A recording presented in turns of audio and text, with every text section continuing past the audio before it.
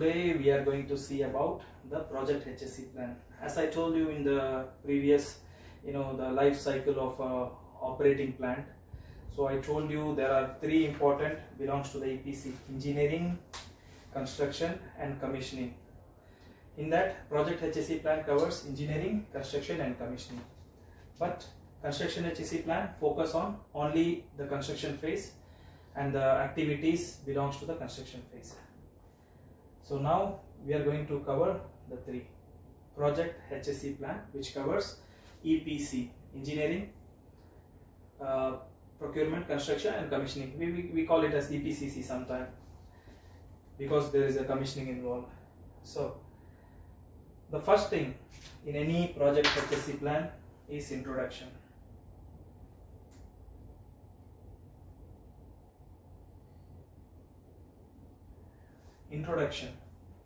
Introduction in the sense,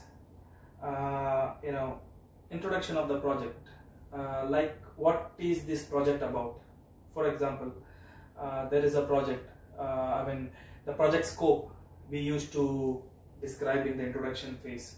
What is the project and what is the purpose of the project? Purpose of the project in the sense, the brief description of the project and the brief introduction of the company itself.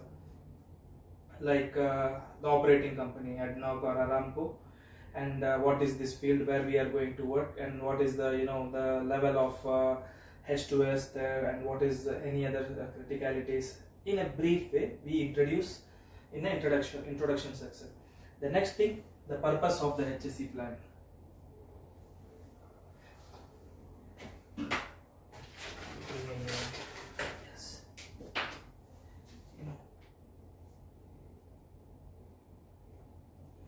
Purpose of the HSE plan. The purpose here I am talking about the purpose. Purpose means what is this HSE plan for? Which phase it will cover? All this information will be covered here. You understood what I am trying to say? The purpose of the HSE plan. Why we have to develop a HSE plan and which phase this HSE plan will, because I told you we have two HSE plan. Construction as well as the project. Now we are talking about the project. So what is the purpose of the project HSE plan? So which phase it will cover? All these things will be captured in the purpose phase. Introduction, it's introduction about the plant and the brief description of the project. What project we are going to do and what is the description of the project. In a very brief way, we will capture it in the introduction section. And in the purpose, what is the purpose of this document, project HSE plan, and what phase this project HSE plan will cover. All these things will be captured in a brief way in the purpose. Okay. Next we have terms and definition.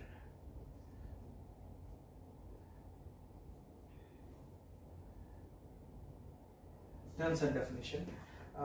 Terms and definition, there will be abbreviations. Sometimes you have to write like in a short form, ADNOC, ADNOC. Then you have to elaborate. Abu Dhabi National Oil Company, NPCC, National Petroleum Construction Company, or like HSE, Health, Safety, Environment. All these things will come here. And definition, of course. There are some terms which is very critical in this. For example, we will put LTI. Everyone knows LTI means lost time injury, but what is the definition of LTI? MTC, medical treatment case. So for example, what is contractor? What is company? So what is the definition? What is a vendor? Subcontractor? All these kind of terms will be defined under this section. Okay. So while I say these things, if you have any clarification, write it down at the end of the video. I will just explain you all. And of course, the objectives.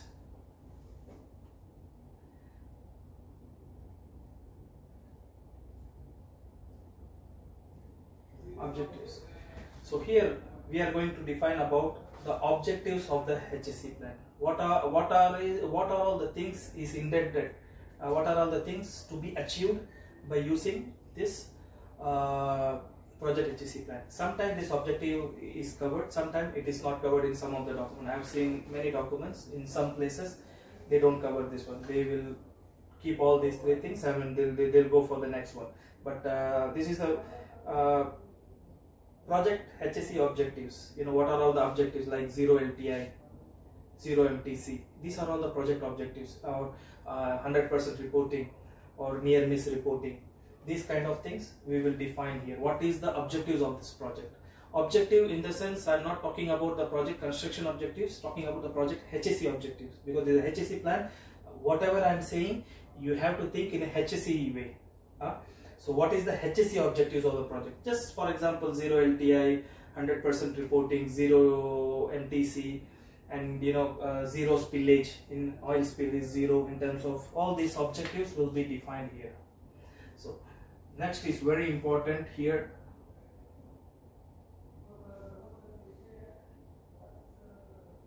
Also there is one more steps, reference.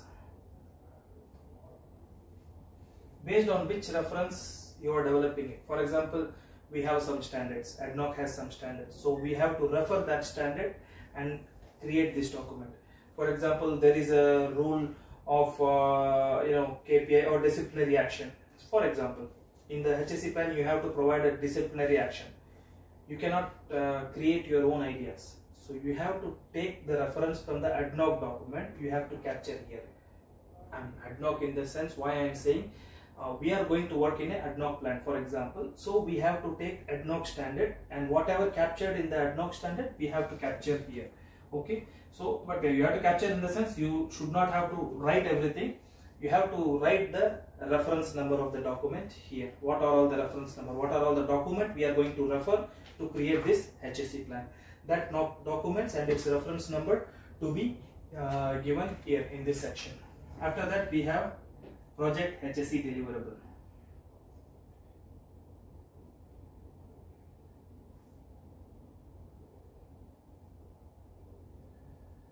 Project HSE deliverable, this is very important. Project HSE deliverable, we have to divide it into 3 phases: engineering, construction, and commissioning. So each phase we have a deliverable. For example, for engineering phase we have a deliverable, like there is a separate engineering HSE plan. There is a deliverable. This is a project HSE plan. That's why we are covering the deliverable of the 3 phase. But here we have to cover the HSE deliverable for each phase. Like engineering, we have engineering HSE plan, and we have this HSEIA, PACER, and risk studies like hazard, OHID, and WID. Everything is a deliverable of engineering phase. Likewise, for the construction, we have deliverables like construction HSE plan, waste management plan, environmental management plan, and welfare management plan, heat stress management plan, H2S management plan. Every deliverables will be a part of construction deliverables. And likewise, we have a commissioning phase. We have a commissioning deliverables, sometime like commissioning HSE plan and the PSSR. All these things will be captured in commissioning deliverables. Since it's a project HSE plan, we have to capture engineering, construction, and commissioning, and each phase we have a separate deliverables that will be captured. It is very important because based on this deliverables we are going to work on. Also, then comes the normal items like project HSE management system.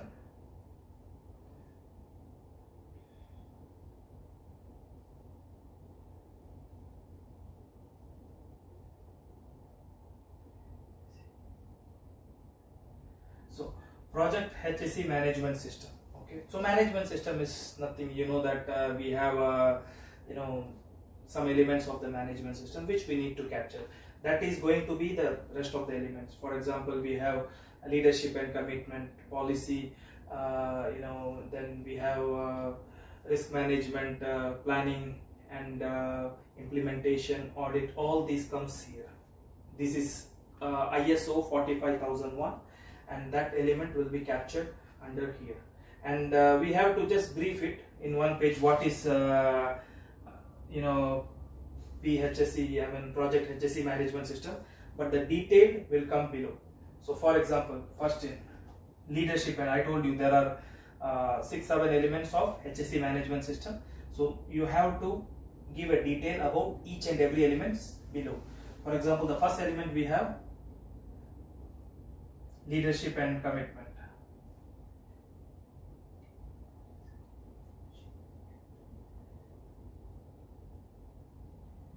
Leadership and commitment, the first element. So under leadership and commitment, we have 4 different type of subtitle. So first one, we have this leadership and visibility.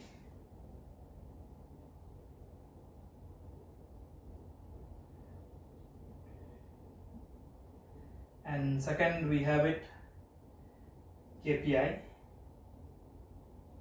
and we have disciplinary action,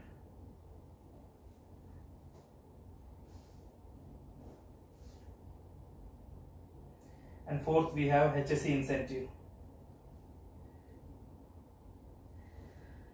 So okay, we can refer from this, but in short, HSE element first, HSE management system first element is leadership and commitment. Under leadership and commitment, we have leadership and visibility, KPIs, and we have disciplinary action, and we have HSE incentive scheme.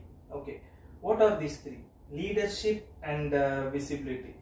Leadership visibility is nothing. If you go to site, for example, if you go to site, you have to be in a full PP. If you are a manager, if you are a leader of a project, if you don't wear PP and go like Khalibali, let's say, no helmets, no, will people gonna follow? No, of course not. Why?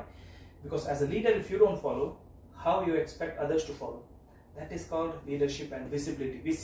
Visibly, the leader should show himself that he is 100% HSE kind of guy, and he is following the mandatory PP, so he is following the compliance and safety of the company. So that's what a leadership and visibility. And next is KPI, key performance indicator. When it comes to the key performance indicator, we have 2 types of indicator, a leading and a lagging indicator. Leading indicator is like a proactive approach, like how many training hours should be done. For example, I'm talking about, there are a lot of leading indicators. For example, our company is maintaining, we need to have 600 training hours per million man hours. So we need to complete 3,000 man hours per million man hours, 3,000 training hours per million man hours. So in 1 million man hours, you're supposed to complete 3,000 training hours. That is one of our KPI. And second, proactive KPI, we have like drill schedule. You have to complete at least 5 drill a week, a campaign 1 per month, and incentive schemes. All these things proactively we are doing it. Likewise, we have a proactive, we do have a reactive KPI. That means proactive, reactive, it's okay, it's other term. So similar, leading and lagging. Leading means all these things, drill, campaign, incentive, training hours, all comes in the leading part. When it comes to the lagging, we have this LTI, MTC, RWC, and vehicle accident case, near miss, property damage, fire incident. All these things comes under the lagging indicator. So KPI has 2 parts, leading indicator and lagging indicator. And leading indicator like drill and incentive scheme campaigns, lagging indicator, LTI, MTC, RWC, everything should be 0 in a project. We are not expecting anything, so it should be all 0. So disciplinary action. Disciplinary action means, in a project, if someone is violating the procedure or protocol while work, you are allowed to do some disciplinary action. It's not like immediately you have to terminate the guy. You have to, our company process is like, first someone is violating something. If you catch that guy, you are allowed to give a verbal warning. You cannot terminate this guy immediately. You have to give a verbal warning. If you can catch the same guy second time, you can give a written warning that you have violated for the second time and you should not violate anymore. If further violation will lead to the termination. So again, if the same guy is doing the same kind of violation or any violation, again, you are allowed to terminate this guy, because despite giving you warnings and warnings, this guy is not listening to you. He's just acting weird. He's not safety minded. So you can terminate this guy, because if you don't take any action, this thing will continue again and again. Who knows, at some point so bad will happen. It may impact the reputation and it may create a huge loss for our company.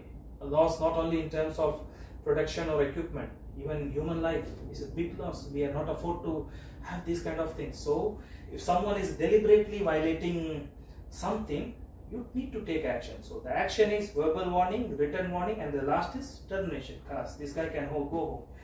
And likewise, when you are doing the disciplinary action, you have to appreciate people sometime, isn't it? Only they will not see safety like a policeman. This guy is just seeing all the bad things. What about the good thing? Like we have raffle draws, we have good observations, HSE champions, whatever we're doing, we have to appreciate these guys. So we have to have a protocol to appreciate these people, and we have to award them on monthly, weekly, it's up to us. So leadership and commitment has 4 sub items, which is visibility and leadership, KPIs, disciplinary action, and incentive scheme, which I told you just now. The next thing is HSE policy.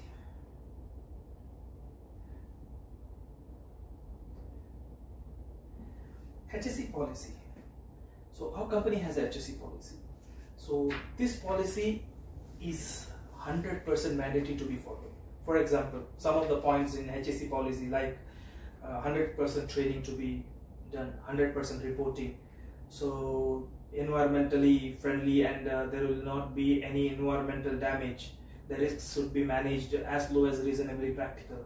So these are some of the policy which we are maintaining, and this is called HSE policy. It's a written statement from the top level management which shows the commitment of the top level management towards health and safety. This is just one paper. The top level for us, our CEO will be signing this document.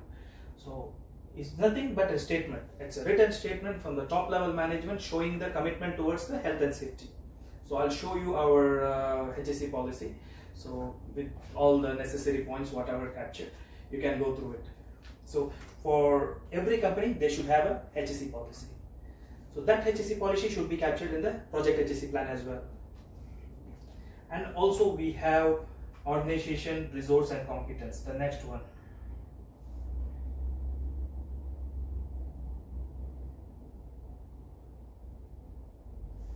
Resource and organization, resource and competence. Organization, resource and competence consist of what are all the project responsibility of the key person of the project. For example, project manager, project director, HSE manager, and HSE engineer. So there are some as you know, construction engineer, construction officer, hygiene officer, technical safety, discipline leads, and PTW coordinator, and we have engineering team, procurement team, logistics supervisor, environmental officer, MMRO is marine mammal observers, and project medical, doctor, medic, all employees. So all these persons' responsibility should be defined in organization, resource and competence. And when I say responsibility, it is not a responsibility towards the construction, responsibility towards the safety, because the project HSE plan. So here the responsibility, everything belongs to the safety. What is the responsibility of the project HSE manager towards the safety? What is the responsibility of HSE manager towards the safety? What is the responsibility of the project engineer towards the safety? It goes this way down to the line of last employees who will actually work, frontline people. What is their level of responsibility for the safety? All these things will be captured in organization, resource and competence. Next we have management of subcontractors and vendors. So in short I will say subcon management and vendors management.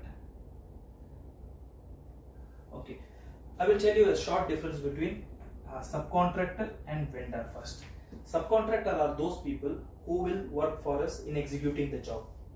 For example, if we have taken a big work which consists of civil work, mechanical work or electrical work, NPCC doesn't have our company doesn't have a civil area that much. We have civil workers, but sometimes those people will be engaged in other activities sometime. So we have to manage in such a way that our job should go on. So how we are going to do? So we have to give this job to the subcontractor. They will work for us in civil scope. You got my point. So in that way, we have to manage our work. So subcontractors are those companies who work for us in executing our project, because sometimes we have plenty of project, we have small manpower, we cannot focus on all the work. So we will manage the project from the top level, but who's gonna work? Some other company. We give job to some other company and they will come to our premises and work for us, or not our premises, they will come to ad hoc premises and work on behalf of us. So that people called subcontractor.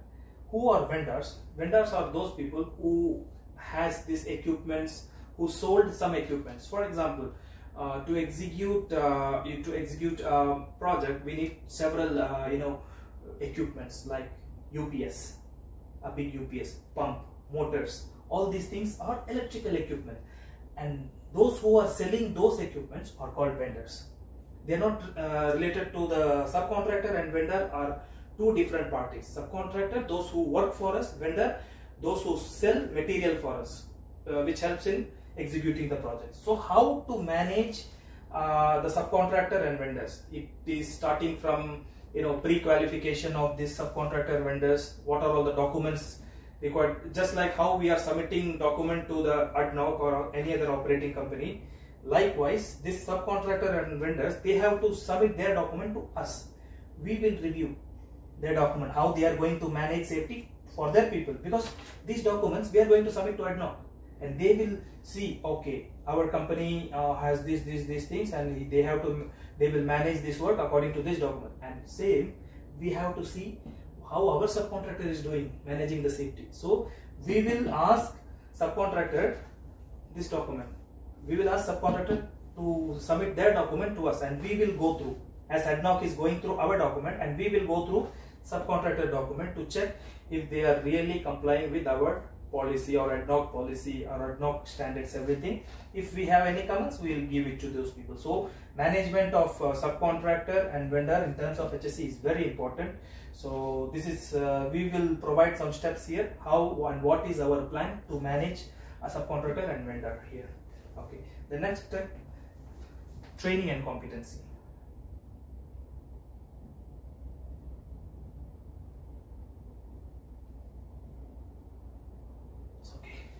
This is very important. Why? In a project there will be many people, starting from the crane operator, boat master, radiography, crane operators, and many activities there will be, and each and individual has to complete their own training. For example, as I said, crane operator, boat masters, DPA, and radiography personals, and lifting supervisors, grinder, welder. Many activities are there, and to do this activity there will be specialized people who are very experienced in those activities. So those people will have to undergo some training. So what are all those training? We will capture here. Okay, for example, I am a safety officer. I need to complete a debauch at least to get to this job. So it will come here. So safety officer should have a debauch. So there will be a matrix. Some company like ADNOC or Aramco, they have their own training matrix. They will, some company I'm talking about, they have their own training matrix. They will give it to the contractor. But some company they don't have. At that time, we have to use our knowledge, our competence to get this training done for the people. Okay. So, and we have to sometime at a later stage. The company will ask us to provide a training and competency document procedure for the project.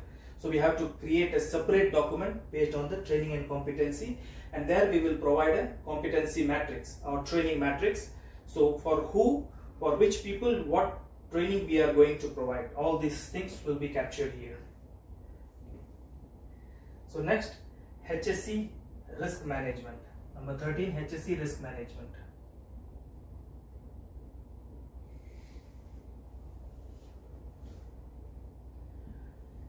So HSE risk management, so what are all the procedures are available to manage the risk. For example, we have hazard identification and risk assessment, like TRA, task risk assessment, hazard identification and risk assessment. We have JSA, job safety analysis.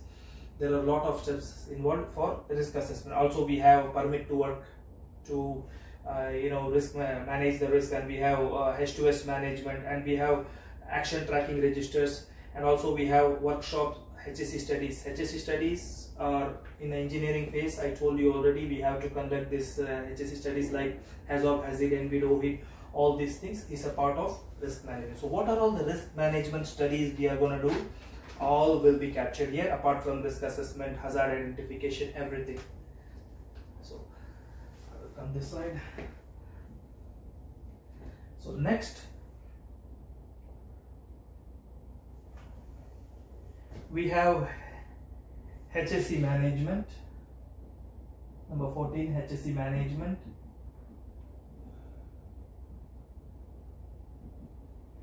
So HSE management in construction and commissioning and engineering.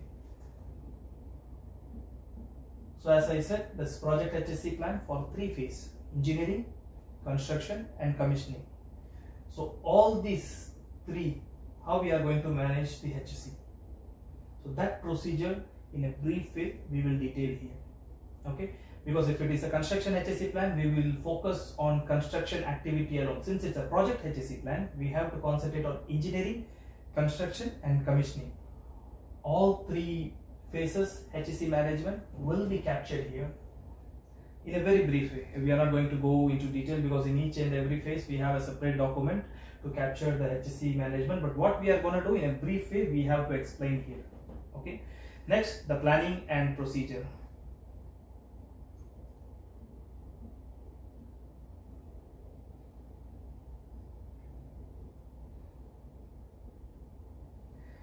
So planning and procedure means what are all the procedure and plans we have to manage the risk or any emergency, and mostly related to HSE. What are all the procedure we have? For example, we have safe system works, safe system of work, SSOW. For example, if we have any activity, let's say blasting and painting, we have a grinding, all this activity we have a safe system of work. I mean, we have a procedure in place which is designed in such a way that if we follow that procedure, it is a very safe and secure job. Okay, there is a procedure for each and every activity, and if we follow this one, there will be a very safe work. There is no violation. If we don't follow it, definitely there will be a violation in the procedure. Okay, and what are all the steps defined in that procedure? You have to follow 100%. That is called safe system of work. Also, we have emergency management. Later in the construction phase, there is a deliverable called emergency management procedure. For example, project emergency management. For example, in a project there will be a fire hazard, there will be a release of H2S. Apart from this, a guy can hit himself and injure himself. So what you're gonna do?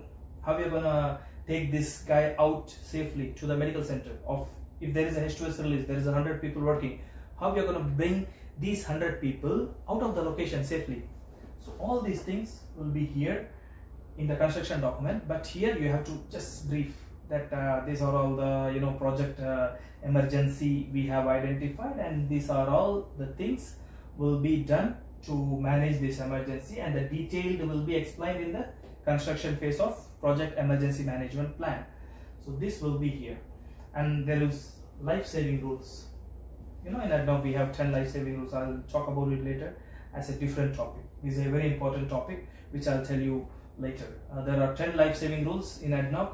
Each life-saving rules has its own values. For example, no permit, no work, protect yourself against the fall when you are working at height, obtain authorization before overriding a safety critical equipments, when you drive, seat belt should be worn all the time. There are like 10, and we will see about it, and these things will be here. And also we have environmental management plan. Like emergency management plan, here there will be environmental management plan. Like environmental in the sense, what are all the proactive steps to manage the environment, what is a waste management plan, and what are all if there is a environmental emergency like abnormal release of something or abnormal spillage of oil, how we are going to contain it, what procedure you have in place to contain this kind of emergency. That's this environmental management plan. As I said, waste management plan, how we are going to contain the waste, what is the color code of each, because you should not mix each waste. If there is a 5 skip with different colors, if one is dedicated for the metal, you cannot put a food waste in the metal, or you cannot put the metal waste into the food. So in that way you have to control the waste management plan. Also we have welfare management plan, which is very important. We have to manage the welfare of the people. For example, it's different deliverables in the construction welfare management plan of the project. We will make a different separate document. So in that it will be captured like what are all the available things to check the welfare and hygiene of the people. For example, we have to give them internet facility to talk to the people, talk to the family. They may be anywhere, India, Pakistan, or anywhere. They have to just talk to the family. They will be very happy. So this, and food and quality water, and the rooms where they sleep should be very clean and should be very neat. You should not put 10 guys in the room like this. Really unhealthy, and it's not a good welfare. If you put at least 1 guy in this room or 2 guys in this room, this is okay, this is fine. But if you put 10 guys in this room, it's not good. They cannot. This is a kind of welfare we are talking about, and this is a separate document in the construction phase as a project welfare management plan. But here you have to at least show that okay, we have a welfare management plan, and this is the thing we are going to follow in a very, very brief way. And also we have a security management plan. Security management plan, for example, anyone is accessing your premises, what are all the security arrangements you have done? Are you gonna check his ID? Are you gonna put him, like in some cases, if you come directly, they won't allow. You have to ask permission 24 hours earlier if you want to come inside. So what kind of security arrangements you have it? There is a CCTV monitoring in each and every place. That's one of the security management. And also you have a security guy in each gate controlling the access to the security. If you don't employ any security personnel, anyone can come in, go and out and come in, and you will not have any controls on them.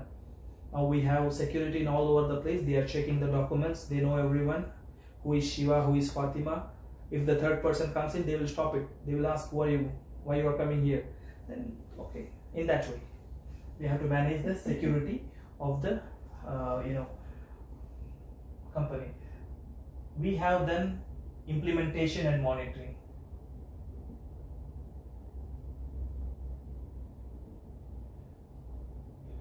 So what are all the implementation and monitoring? So we have performance monitoring, measurement and reporting.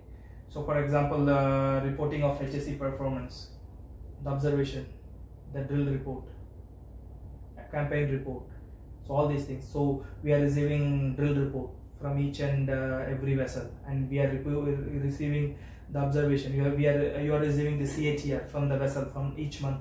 So that is called implementation and monitoring. Also implementation, and we are doing this trend analysis. That's called monitoring, because in each and every vessel they will send you like 50 observation. So collectively we are getting like 1200 observation last month, and you did the trend analysis to see where we are lagging, where is the area of concern, where we need to improve ourselves. So all these things will be coming here. Also we have stop work authority, incident investigation, and management of change. Stop work authority, we have it. Our company has a stop work authority. Even if regarding your top level management guy or labor level frontline guy, if you feel the work is unsafe, you are allowed to stop the work. No one will come and ask you why you stop the work. No, because you feel it's unsafe. But there should be a logic. Of course, you don't stop the work which is happening in a good way, of course. So that kind of things. And we have investigation and reporting procedure. We have in ADNOC or any operating company, they will have their own investigation procedure, and that investigation procedure briefly we have to capture here. So why? Because we are going to work on their premises. So that's why we have to comply with that. If NPCC has our own investigation procedure, if some company is okay and they are going to work in our yard, they have to comply with our procedure. We will not allow them to comply with their procedure. Likewise, if we work in any operating company, end user company like ADNOC or Aramco, they will not allow our procedure to be implemented in their premises. They will ask us to implement their procedure. So this is what it is. So audit and review.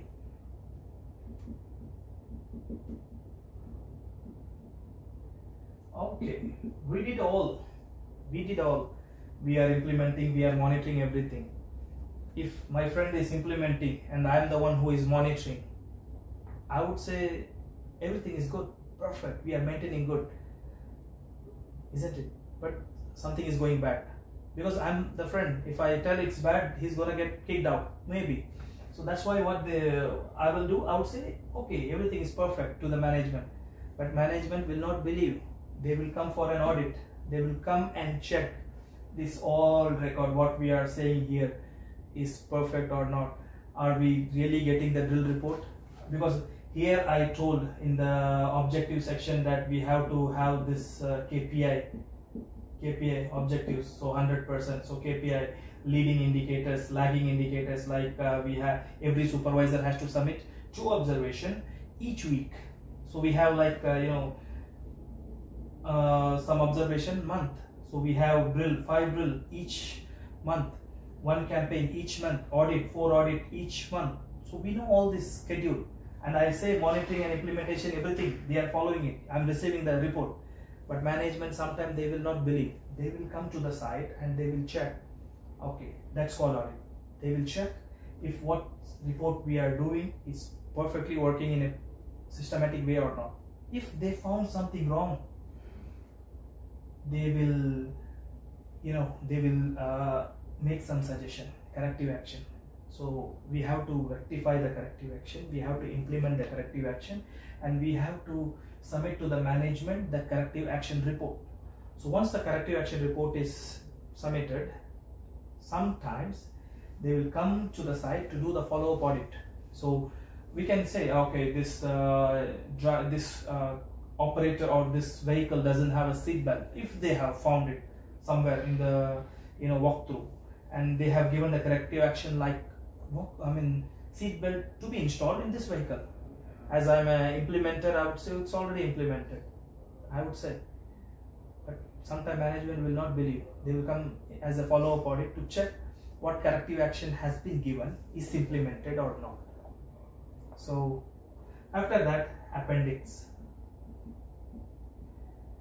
Appendix is nothing but there will be a bunch of checklists. I have given a lot of things like implementing and monitoring. There is a checklist, there is a format for it. So all formats, everything will come here one by one. You got my point. You have to come one by one here to implement all the so far what we have discussed. So everything, if there is any checklist involved, if there is any format involved. For example, here we have say risk management, there should be a JSA, RA, risk assessment, everything. So what kind of risk assessment? There is a sample checklist here in the appendix. So it's just a quick reference how we do it. So this is project HSE plan in very detailed. I have explained you, but I will share with you the document of it. Just go through it, and this is the content, and you will get to know a lot about it once you go through it. And if you have any clarification, let me know. Thanks for watching the video. Thank you.